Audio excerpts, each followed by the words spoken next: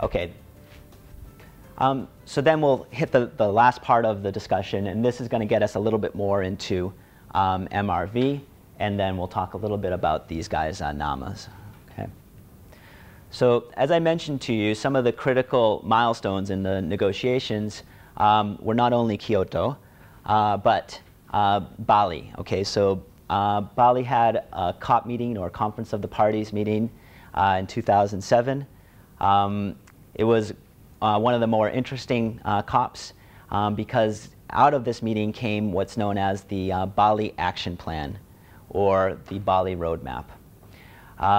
And the reason it was interesting is there was a recognition at this time that for developing countries in particular, the CDM mechanism was nice, but it wouldn't be able to capture all of the sectors that we needed to take a look at, and not only all of the sectors, but it wouldn't capture larger programs of action, well, or larger policies. And so focusing only on projects was going to be sort of just too piecemeal. So there was an effort to try to define a way that developing countries could participate in the climate change regime, but at the same time recognizing that because they're still developing, they wouldn't be able to take on hard targets and timetables. And so there was an emphasis on trying to figure out a more bottom-up way to participate. The agreement that came out of Bali, as I mentioned, is called the Bali Action Plan. And a key line in the Bali Action Plan refers to these nationally appropriate mitigation actions, or NAMAS. And basically what the line said is developing countries will take or can take nationally appropriate mitigation actions in the context of sustainable development, so putting the emphasis on sustainable development. And some of these will qualify for finance, technology, and capacity building in a measurable, reportable, and verifiable manner. When this language was approved, there was a lot of discussion between the different negotiators over whether or not this measurable, reportable, and verifiable applied to the nationally appropriate mitigation actions. So do we need to MRV the NAMAS, or do we need to MRV the finance, technology, and capacity building that's supposed to help those NAMAS? And the sort of consensus these days is actually both. So since the COP13 in Bali, we've had another series of COPs, as I mentioned to you. Copenhagen was a very big meeting. There was expectation coming into that meeting that we'd have a very, very nice comprehensive climate change agreement. Whereas in the past, 10,000 people usually go to these meetings. In Copenhagen, there were 40,000. And outside of the meeting, you had lots of protesters. Inside of the meeting, many people felt the results were a little bit disappointing. But gradually over time, what we've been able to do is set up this structure where we have 3 different types of NAMAS. One type of NAMAS are what are called unilateral. That means that those are actions that are taken by the countries themselves that are financed by the countries themselves. Okay? And so there's no external support. And the rules for MRVing, in that case, there's been a lot of discussion back and forth over whether those rules should be set at the international level or whether they should be set at the national level.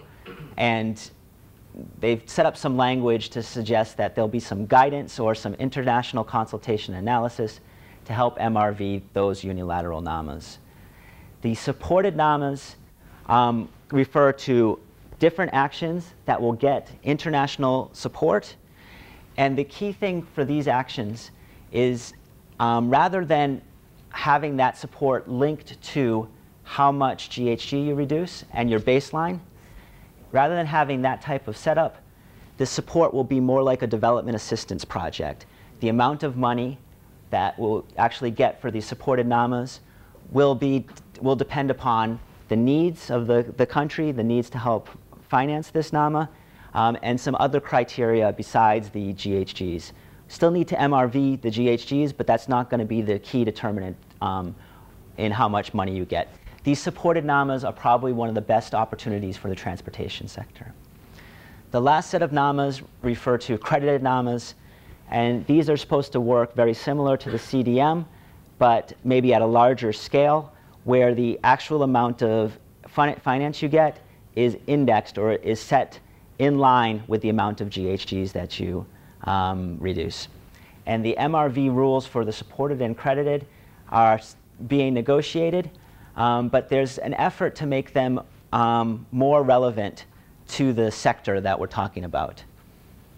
The money for these things to help support these NAMAs, from 2010 to 2012, there was what is known as a fast start financing or fast track financing.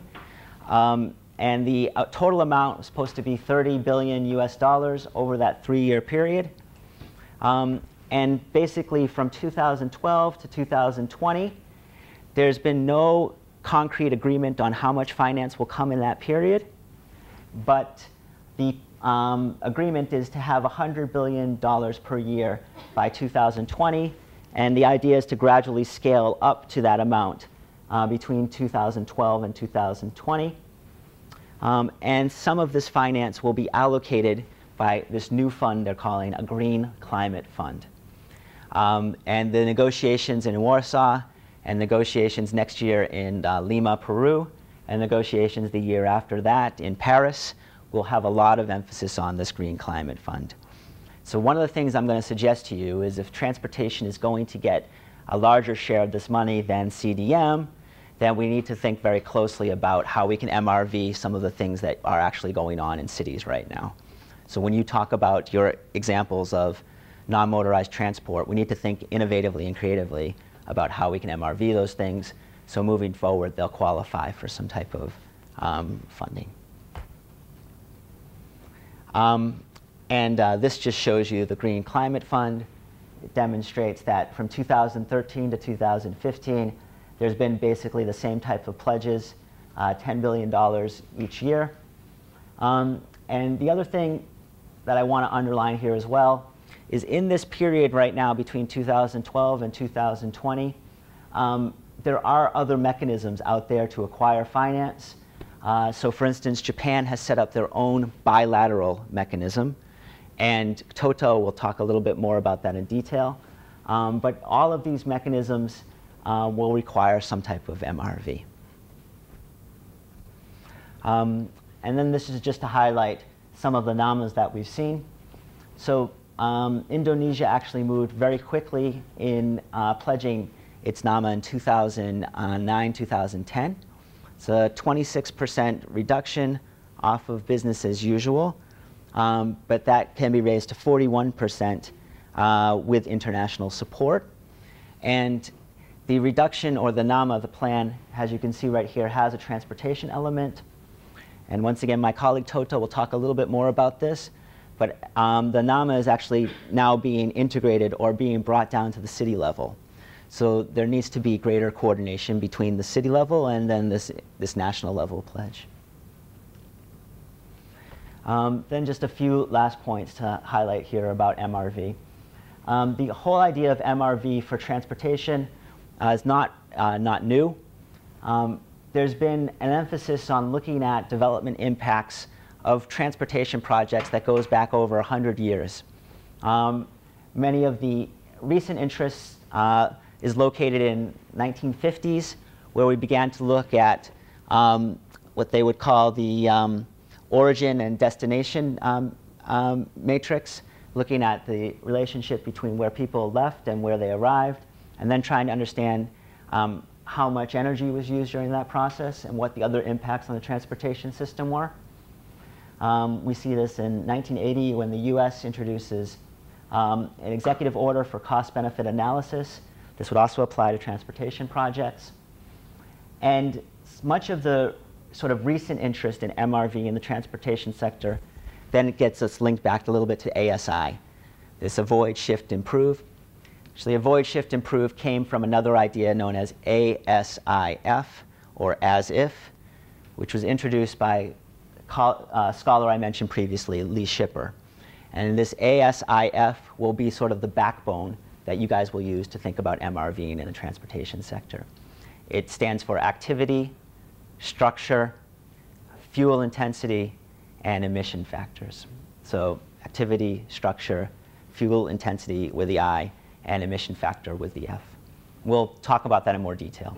But this is probably the approach that will be applied to transportation NAMAS too. This is slightly different than the typical way that transportation emissions have been MRV'd, especially at the international level.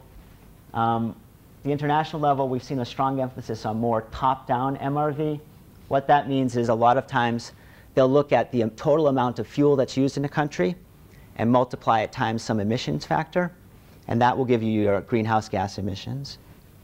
And that's good, but obviously from a city's perspective, you don't only want to know about the total amount of fuel, you want to know about the activity, the structure, the energy intensity, and the fuel, or the as-if. And once again, we'll talk a little bit more detail about how you actually apply that to transportation emissions in a bit. But this allows you to look at some of the levers or some of the key points that you want to target to reduce those emissions in terms of activity, structure, intensity, and fuel. And then just to conclude, the next major challenge, I think, for a lot of us, as I mentioned at the beginning, is if we want to use this as-if approach, data is going to be a really big challenge. So this graph right here just shows you the difference in data between the number of vehicles and, the number of vehicles in Jakarta, according to the Metro Traffic Police versus the Tax Revenue Office. As you can see, there's a pretty significant difference there. And a lot of times this comes down to the way that we count vehicles, the surveys that we use.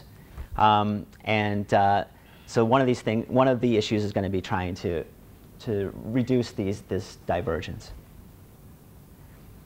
Okay, then just the last part. So once again, the Bali Action Plan began to change the nature of climate change regime. It became more about pledging your own actions. It allowed countries to pledge NAMAS, or nationally appropriate mitigation actions. Some of these will qualify for support from international climate regime or other institutions.